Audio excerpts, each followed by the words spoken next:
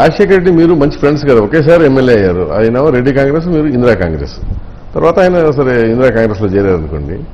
అప్పుడు మంత్రులుగా ఉన్నప్పుడు ఫ్రెండ్స్ కదా, ఎక్కడ వచ్చింది మీ ఇద్దరికి అసలు వైరం? వైరం కూడా ఏం లేదు. నాతో తిరిగేవాడు, మేము కూడా తిరిగేవాడు, కలిసి వచ్చేవాడు, అన్ని చేసేవాడు. కడాన సీట్లప్పుడు కూడా నేను ఉన్నప్పుడు అతనికి కూడా సీట్లు ఇమ్మని చెప్పి నేను ఇందిరాగాంధీకి చెప్పాను. ఆవిడ అతను కూడా పిలిపించింది, అతను కూడా కొన్ని అడ్జస్ట్ చేశారు, అన్ని చేశాను. క్వశ్చన్ ఏంటంటే ఆ తర్వాత నేను తెలుగుదేశానికి వచ్చాను. అతను కాంగ్రెస్ లో ఉన్నాడు. కాంగ్రెస్ లో ఉన్నప్పుడు నేచర్గా అతను ఫైట్ చేయాలి కాబట్టి ఫైట్ చేశాడు.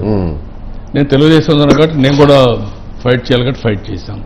ఇది పొలిటికల్ ఫైట్ తప్ప అతను పర్సనల్ గా అనుకుంటే అతనిది కానీ నేను ఎప్పుడు కూడా పొలిటికల్ ఫైట్ అన్నది. అదే, ఎందుకంటే మీరు ఎవరితో కూడా వ్యక్తిగతంగా శత్రుత్వం పెట్టుకునే మనస్తత్వం కాదు నాకు తెలిసి. ఎందుకంటే ఎవరైనా కానీ పని ఎందుకు వచ్చింది కదా అన్నట్టుగా ఉంటారు కదా. కానీ మీ ఇద్దరు విషయం వస్తే అసలు పర్సనల్ గా మాటలు కూడా లేని పరిస్థితికి వెళ్ళింది ఒక దశలో. అంటే అతను పొలిటికల్ గా తీసుకున్నప్పుడు మనం కూడా పొలిటికల్ గా తీసుకున్నప్పుడు మనం కానీ తగ్గి ఒక పద్ధతి ప్రకారం వస్తే పబ్లిక్ లో బలహీనపడినట్టు వస్తుంది. అప్పటికి కూడా హుందాతనం ప్రవర్తించాను. నేను అప్పటికే 9 సంవత్సరాలు ముఖ్యమంత్రిగా హౌస్కి వెళ్ళేవాడిని.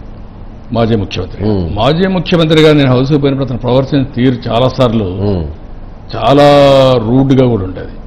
ఒకసారి మా తల్లి విషయం తీసుకురావడం, ఒకసారి నువ్వు అని మాట్లాడడం, ఎగతాళి చేయడం, ఇవన్నీ చేశాడు అతను.